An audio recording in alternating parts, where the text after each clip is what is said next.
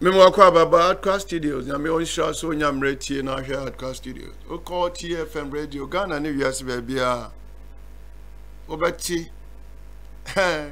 Ghana station park esie ni o wa nkrofo adwene Ghana ho na e adwuma wa ha no ye obi kan se Ghana batuo we Ghana ni bi engu ena nipa bia nso ngu emwa na bewu emwa ponchi nwan na bewu nipa babia engu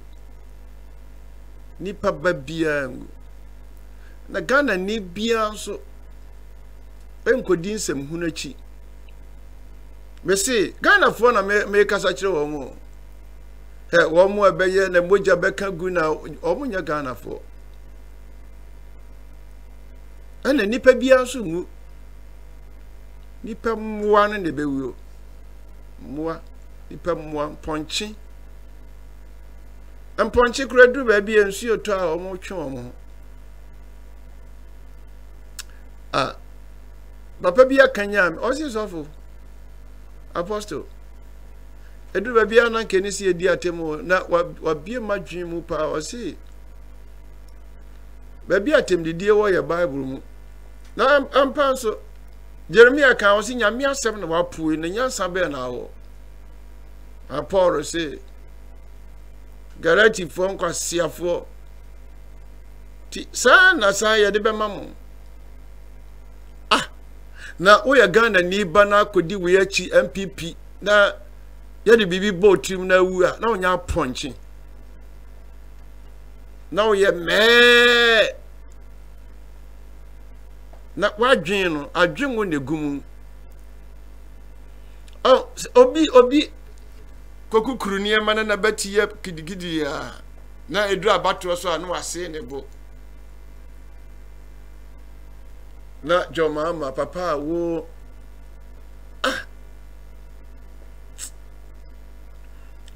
otimi kan na ye bre ho ase na ye ka tutu asem o ye tutu asem na eti party no mo party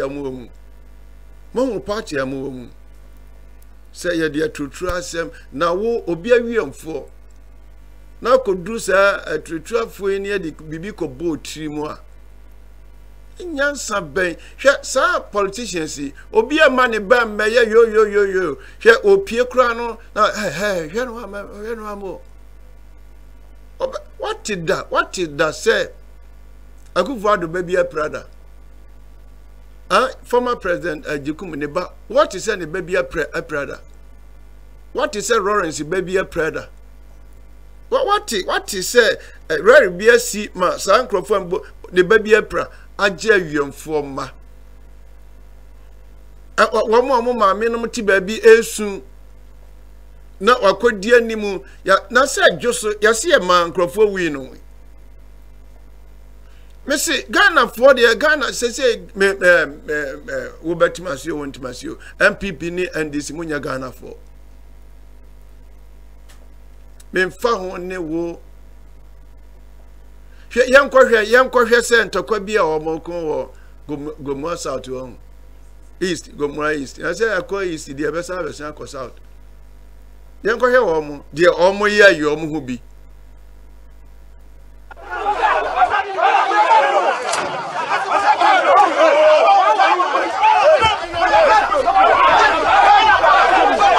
obi dia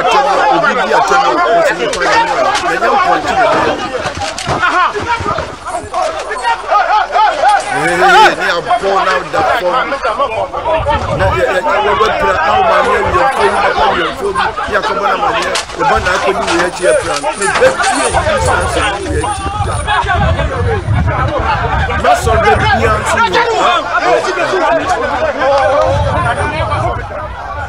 ndi o mo yesi na mo go hin no mo go enkane na yasi nzongofo na won ye ni ade bibia kwhwe utirim hwe asiedun katia nipa no bi on ma na me kan simple asie do nkatia ne manyina wa brechiro asie do nkatia wa sa no ne ba bie ni won ma ba be di animu aye we yo ye ba kire mo oh wa na wo kire no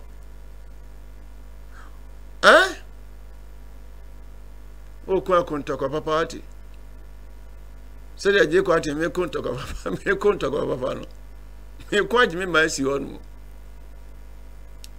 yen ko hwe de omo ye wo isi office won so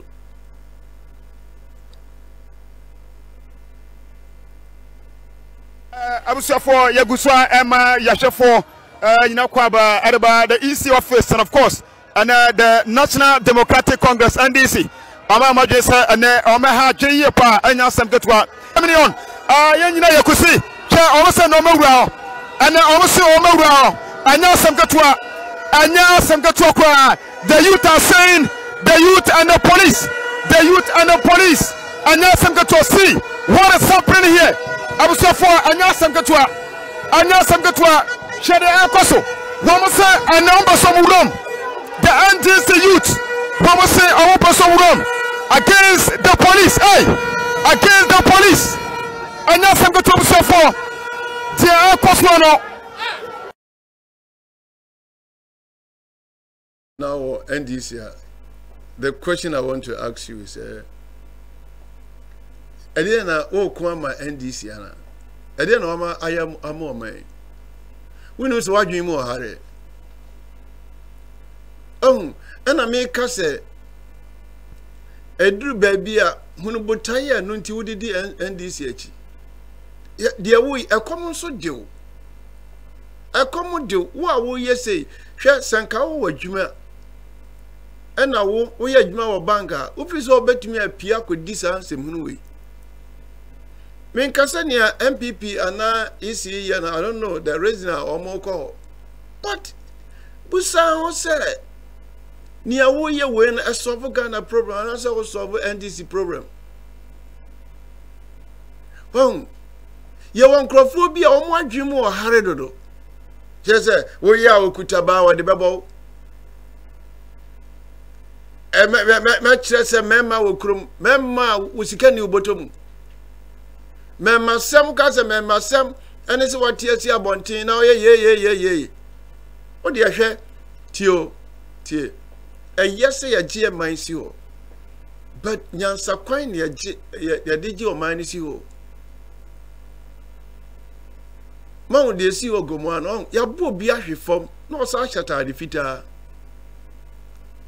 obehe na ne sim ye nu atu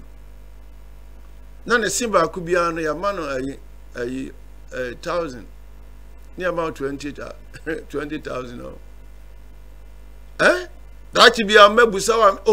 me na that be she me catch them and a monty some tie me on and ye NPP ni NDC in chair to could be and see Ghana da talk about but still I want to see when you may hunu na unhu se wo ye Ghana ni enka abotra wa ne se oh David me di NPP achi NDC achi mabrabo ankoye ti u ka se ti aye wani biri abiri hwe yo mama ba be man kuko buo nkuko ayo nkuko nsia se no nti no ani abiri no de a se no nti na di achi abran nkuko nsia meto bia ma kuko nsia nti no ani abiri a meto bia ma ade no ma ye o man eno ntino enemi no obi kasa ofra break o si apostle mentiasio se NPP ni NDC awura nkrofo mu no mo o si ontiasie se nti Ghana fo no yanwene hwani ekoso hwe o mampani Lawrence odi NDC ono ko na yire ayese obeso de ni kunu no mai ya ma ne kwan sese winim party ni de abeche ne nsa ya se edu nkatia na odia mebusa se ase edu nkatia ye de Ghana e manu a na watch kura won't me muman. Nya asie dun katia na okọ ayi emra wo mo kọ yebusa ne se nkrata ode ba yo hia o si onkuta krata bia ye kasi yebu man a enkasam papafuo we no wo ma bere kese o mo ti ase se o mo trase ne wo o mo boaboa mrantie ne yedium now do Jimmy akwaji uwo na ne ma eko school no ochina ne ba ebe prese obeye MP na obeye MP na wasa di akire sa na wo wanhwe obra bi amono na wo ma etwitro piatro adachi o de kam abakwasemu a mesi NPP baye ye ne ade ahoden gisi ho ade na onya omu onyansa wa hefa aha obi ani di watem na de tebia wo de ti wo Ghana no busa ho se wonim nyansa na so agimi wo de wa busa ho enkwala nketua bi na eka nsem ema mpanimfo hunu ye se adwene wo tu adwene na wo jimu okoko duro ne se wo bawura yisi office okoyeden okotiti nkracha ni mana so okoyeden enti mesramo NDC for mo hye nkwala ne kutupa omokoye ewe no aje mo wini abano no krono no mabobida nti na munni twameni bi eso ayada twameni bia mo de NDC for mo ontimi anya kokoduro meka se eduru abato so a mo munya bibi saada MPP ne NDC omo ya de kro omo nnim omo enti NDC enim dia MPP betumi aye because omo so nim ne omo tumi ye asem ni nyina no dia ma omo suro nyina no omo enim dia omo mienu omo tumi ye ana omo mpadimfo bi ameka se Ghana ha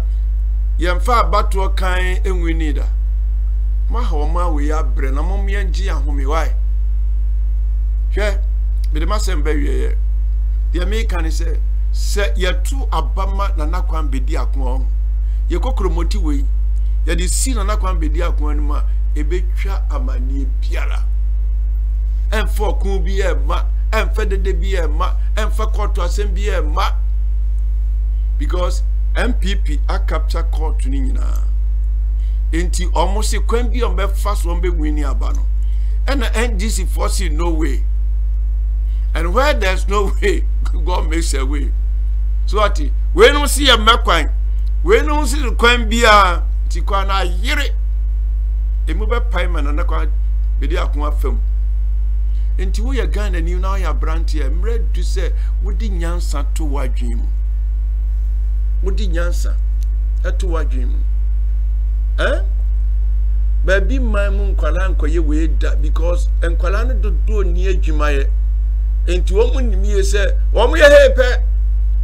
wo me pie firi wo mo bom mu aba na baaye na nka wo factory kitwa bi a wote ano baaye na nka wo ye wadwuma bi a baaye ti o sa wia we sei na wo wadwuma mu a onsori nkonkodi we no machi enka wo mo ankasa joma mani asie dinkatia ene samijamfi womo ankasa na nkabedi animu akọ eba MPP nso ananka odi say chema wuntumi bobo mu di mamintie na Dr. Maome Bawumia na fei omo nkrofo no mo adi akire so omo be ma obi ni won be ma ne ba pia bonten omo nim de betimi asi nti wo mfa nyansa nto wadwum se wo nso ye nipa wo mfa nyansa nto wadwum se nyame bo wo botaa bi nyame ammo ama MPP ni NDC o wo mo se wo mre nso wani nafo mo no ye nyina ye kasa bi ma MPP mre bi atwam ye jai na kwa mbedi akon nyansa wa brantie ya dwen mu nti wo ntrase na wontie na won sachira 2 pillars no want one hwe mo papa no mamudi won achi no pillar kura no Pillar they say ni krabata. Kami buza onze. Na pillar no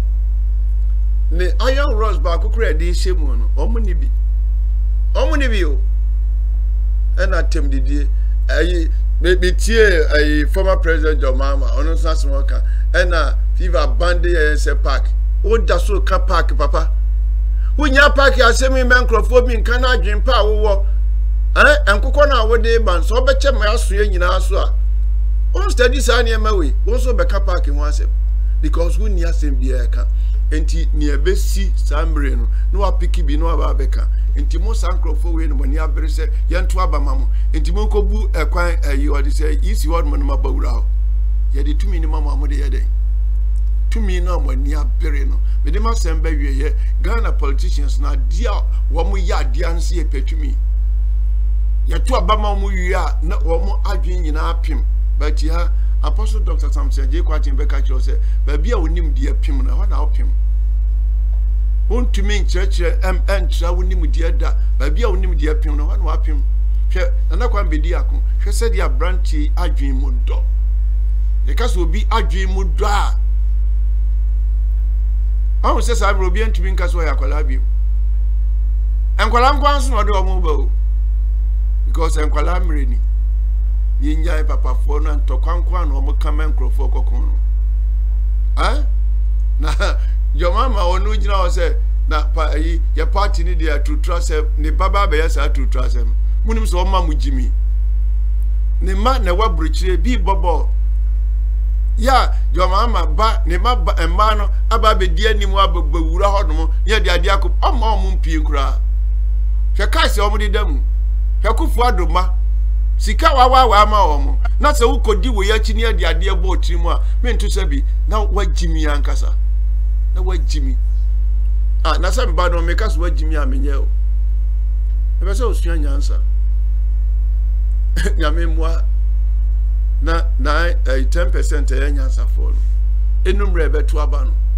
ne atwam ko 80 cause jimi fo ni nyina be sesa wajimi na o kasa min jimi bi mu a wa nyansa ni ye two ways what na aka so betina ho de an de jimi ne de beta ho wunjai sansem hunu no na Ghana duru ba bia no ma yesi afim dodo erade on show my Ghana mere minim say di da so bi ho ayeba me be yi ma mi bia asema kire no one say Ghana all is not well anya na mo yanka say anya se nunti na agbako wura na to bu ase so ati to bu ase na hwe Gomoa manim ka kire ne se papa ya di wachi o afi we de ye nto aba ma no wa hwe ba omia nim no wa ka kire se ba omia ni awo kan ye nto aba ma ye koto aba ma na kwa mbedi akon enka se nko ma ha sie adwo ko mo wo mo kwa chi se mo nkokon to kwa radin show so ye Ghana ni bye bye.